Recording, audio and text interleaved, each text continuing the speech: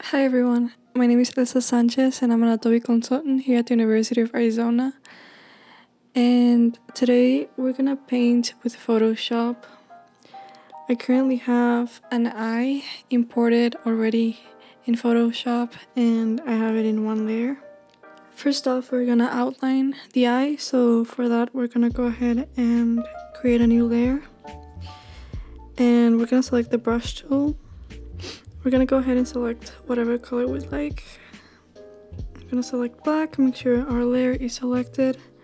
And this is just for sketching, just so that we have kind of parameters of where we're gonna paint with darker shades or where we're gonna paint the iris and whatnot. I'm gonna zoom in and I'm gonna start outlining the general shape of the eye.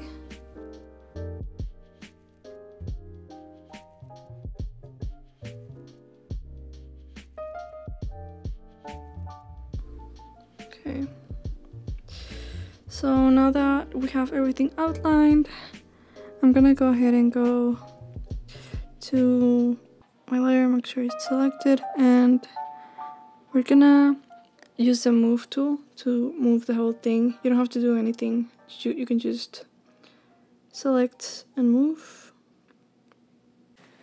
Okay, so we have layer 1, which is our sketch, and we have eye, which is our image. And we're gonna go ahead and create a new layer.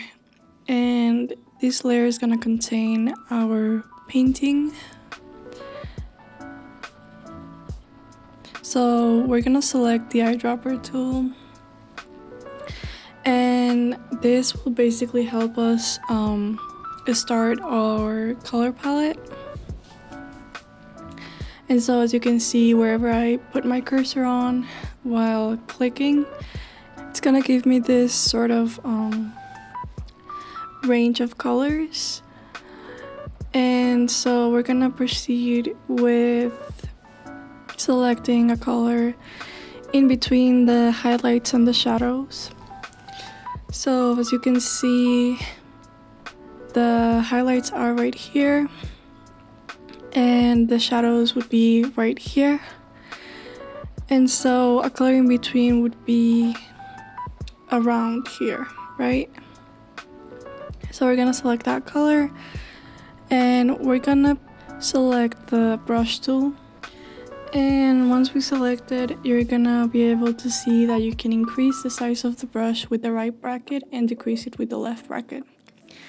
You can also go ahead and go to your brush settings and you can edit it right from there. And so what we're gonna do is start painting sort of like a circle on our artboard, and we're gonna start selecting different colors from the skin. So these are the highlights. And so what this is, we're gonna start creating our color palette, just so that we have an idea of the main colors that we're gonna use within our painting. And right now we have our main color or base color. We have a highlight shade and a shadow shade. And we just want to select a color very similar from our base color, just so that we can mix that one with our darker shade. So I'm going to select it from there and do the same, just draw a circle right next to it. So I'm just going to go ahead and label this so that we know that this is our skin color palette. And I'm just going to go ahead and do the same for the rest of our image. And I'm going to create 3 more color palettes, one for the iris, one for the eyeball, and another one for both the waterline and the tear duct.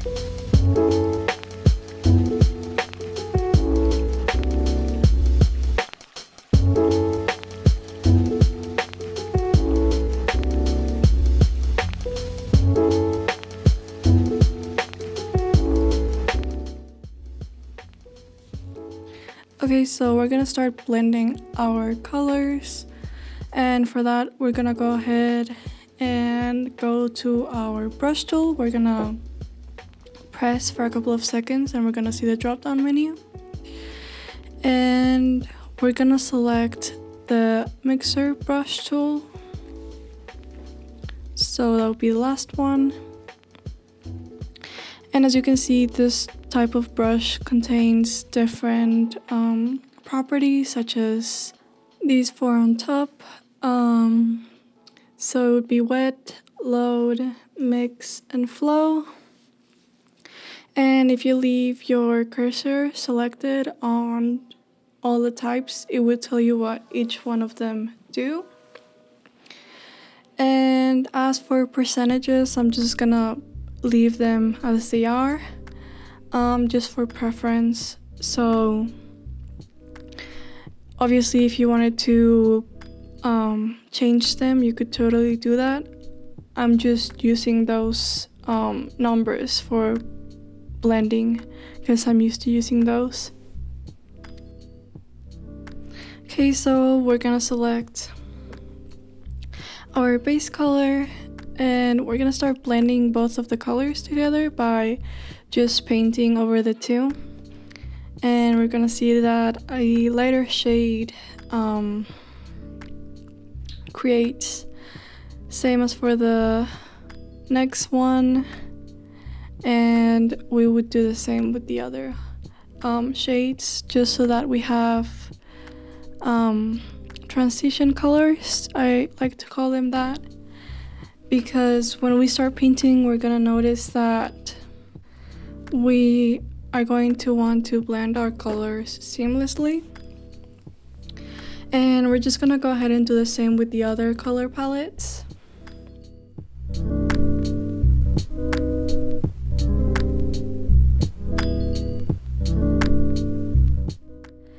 Okay, so now that we have all our transition colors done, we are going to select our normal brush tool, and then we're gonna select the eyedropper tool,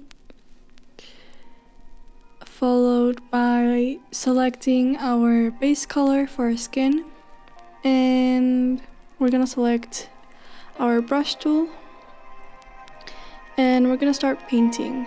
As you can see, our sketch layer is under our painting layer. So what we're gonna do is we're gonna grab our layer 1, we're gonna click and we're gonna drag so that it is on top of our layer 2, and we're gonna start painting. On this step, we're just gonna paint the skin, because for the other areas of our eye, we're gonna select different base colors and we're gonna paint those on. So I just increase my brush size with the right bracket, and I'm just painting all over the eye. And it's okay if you go over the lines. We're gonna clean those up with the other base colors. And we're just gonna start doing the other base colors. I just want to mention, when I paint, it usually consists of 5 steps, which would be picking colors from the picture, creating the color palette, adding colors to our painting, blending, and finally would be reassessing.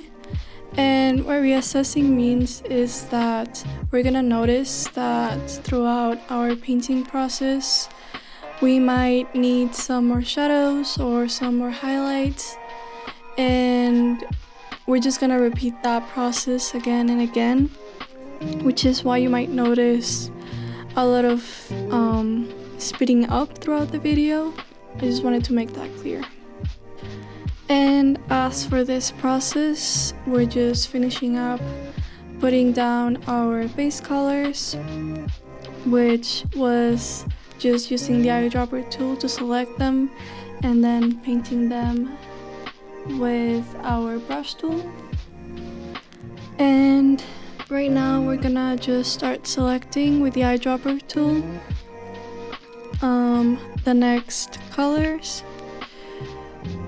And gonna see from our range of colors which one we want to do next. So right now I want to do highlights just because it's easier for me to blend those. So I'm just gonna select that ivory color, and I'm just gonna start selecting them based on the picture that we have on our left. And yeah. Okay, and now with the same process, we're gonna select our eyedropper tool and we're gonna select our transition color. And we're just gonna outline the highlight that we added just so that blending is easier for us. So we have a transition shade in between the color of the skin and the actual highlight. Okay, so we're finishing that up.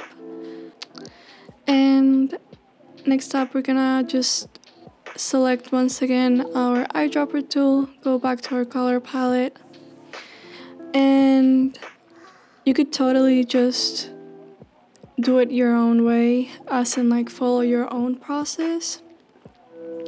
But I'm just gonna start laying down the colors, and then after that just laying down the transition colors as mentioned before. And right now I'm just laying down that last shade in our skin color palette.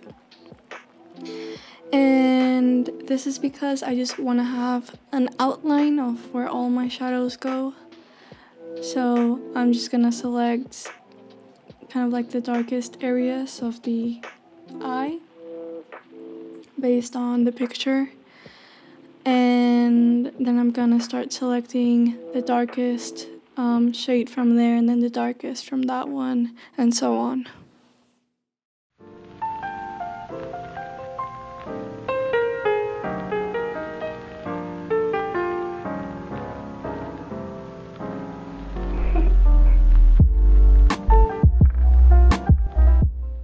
Okay, so we have finished with laying all our colors down, and we're gonna select the mixer brush tool. We're gonna use the eyedropper tool to select the highlight, and then we're just gonna go up and down just to have that initial blend. And then we're gonna select the eyedropper tool, transition shade, and then do the same with the base color.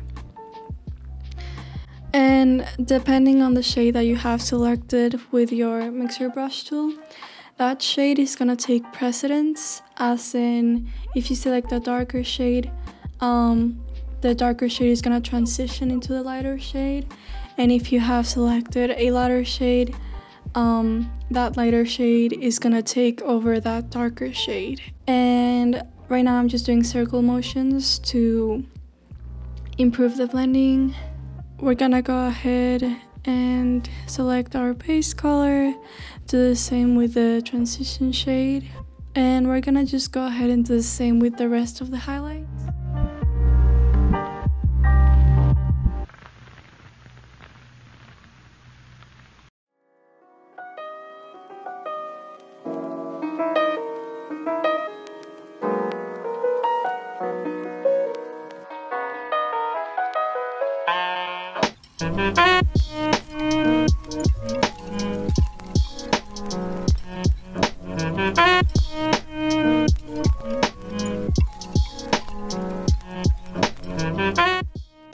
Okay, so we're just finishing up that highlight, and we're gonna move on into the shadow. So we're gonna select our base color as our mixed color, and we're just gonna outline that darker shade, and we're just gonna decrease our brush tool, and we're just gonna outline the rest of that color with the base color.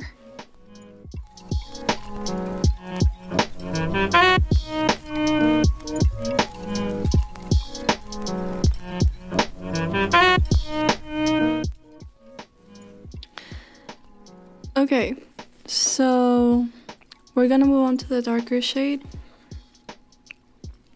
Selecting that one as our blending color and just following the same process, outlining, going over the colors without losing the colors. You can do different motions. I like first outlining and then going in circular motions, but yeah, depends on your style. And like I mentioned, this process is very repetitive. So I'm just gonna leave in the description down below sort of like the process in more detail.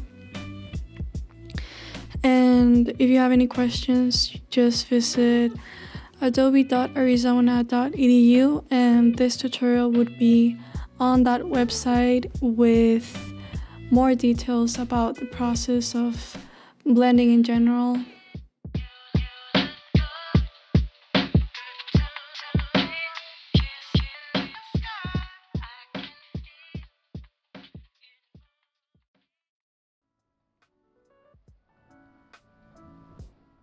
I'm kind of noticing that our darkest shade isn't actually that dark. So if you look in the picture right there, do you see how dark that shade is in that one? We're gonna select the eyedropper tool and we're going to select the darkest shade from our color palette, and we are going to select the normal brush tool, and we're just gonna go over those areas in our painting.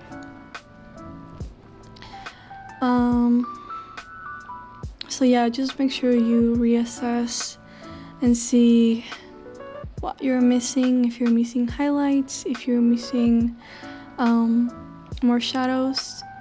Just go over it and blend once again.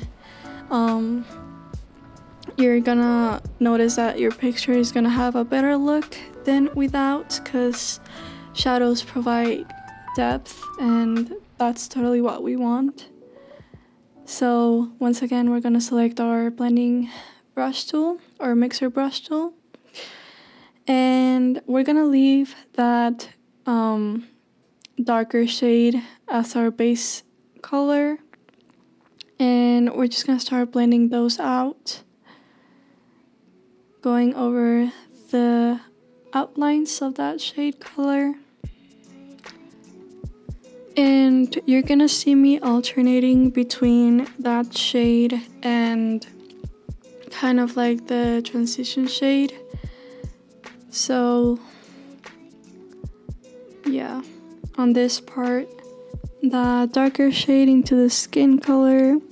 So right here, you're gonna see me selecting that transition shade and just blending that darker color, because from our image, we don't wanna lose that spacing between that darker color and kind of like where the eye stops, like that outline. And we're just gonna create a lighter blend with the darker shade that we painted on. And once again, reassessing, blending more, going over the areas that we think we're missing.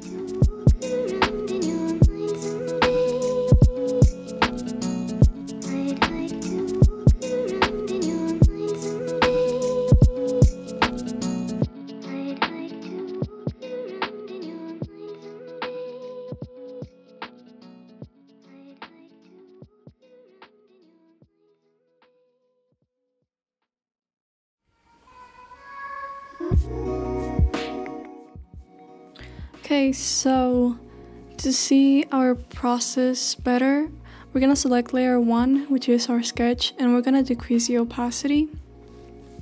just so that we have a better picture of where our lines are not precise.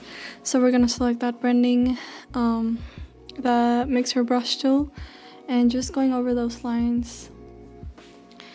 And so we're just gonna keep going, so increasing the opacity on layer 1, and we're gonna just start doing the eyeball. So we're gonna select that shade with the eyedropper tool once again. Make sure you reselect layer 2, which is our painting layer. We're just gonna decrease the brush size, and we're just gonna go over it, follow the same process as we did with the skin.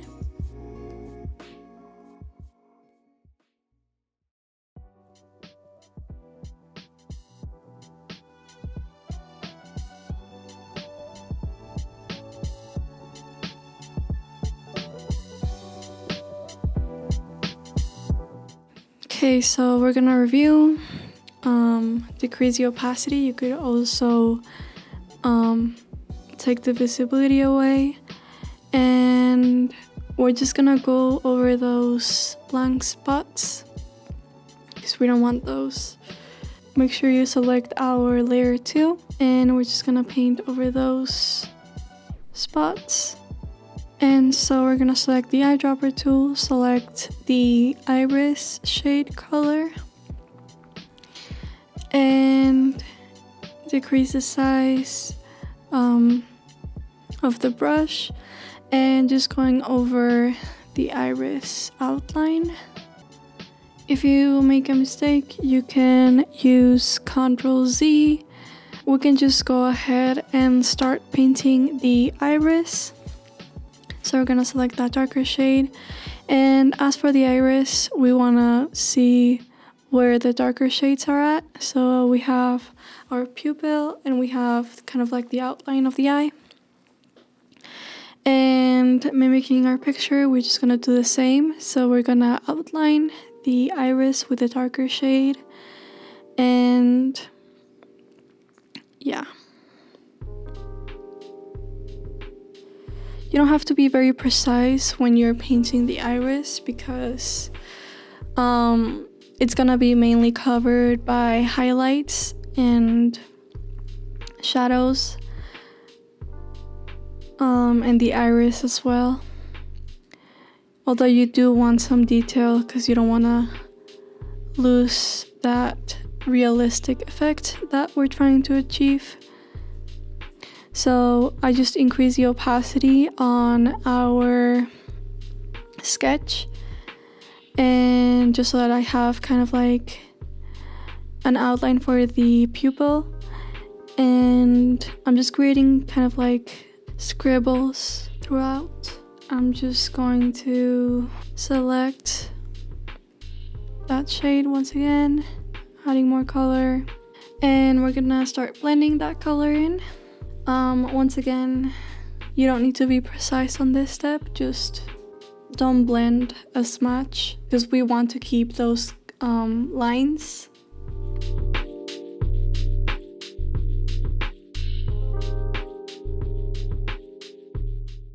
Okay, so I am reassessing my painting, and I noticed that this area right there needs to be darkened to create more depth. So I'm selecting that color, the darkest color from the waterline and tear duct.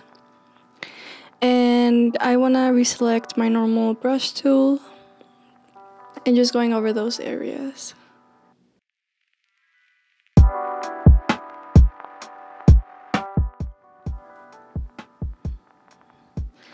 Okay, and we go to our layer 1.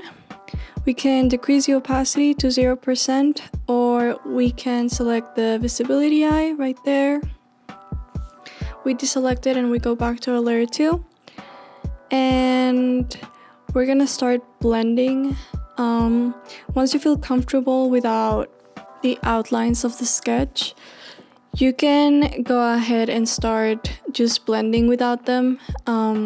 This will give you a different perspective of the picture and your painting. And we saw that when we had the outlines, the sketch was hiding some of the imperfections from our painting, and so it's good to just get them off once you get comfortable.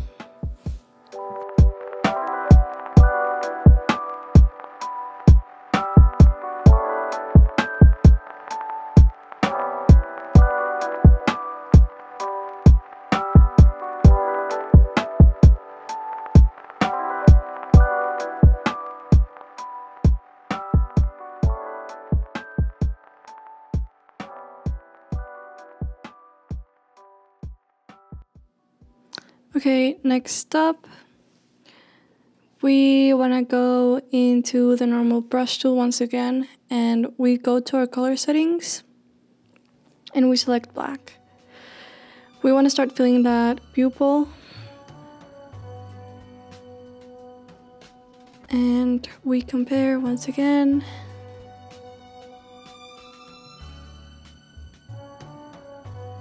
Okay, and we go back to our color settings and we select white. We don't want to have harsh highlights, so we go into our brush settings and we select the soft round pressure size brush, and we want to decrease the hardness to 0%. This will give an effect of like a glare. So what I'm doing right now is I'm selecting the eyedropper tool, and I'm kind of mimicking but not exactly the highlights of the eye from the picture, and I'm just going over those. Once again, this is not exactly how the picture is, but I thought I'd give it a little bit of that effect. Okay, so we go back into our color settings and we reselect the white. And now I'm just drawing some more dots and lines, more highlights. And once again, trying to mimic the picture.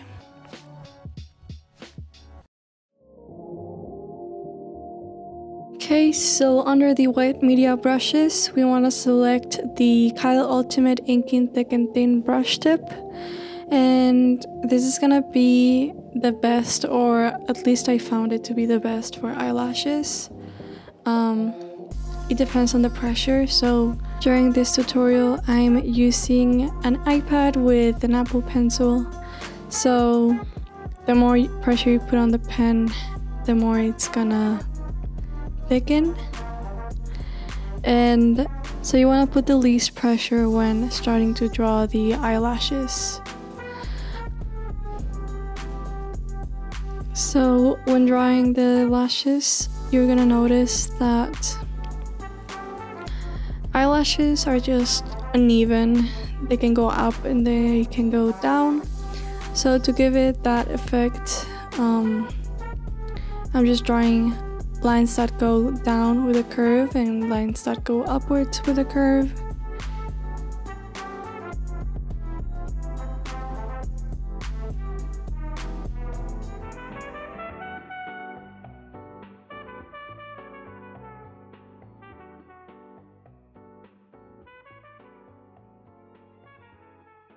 Okay, just reassessing. I decided to add a little bit more of highlights.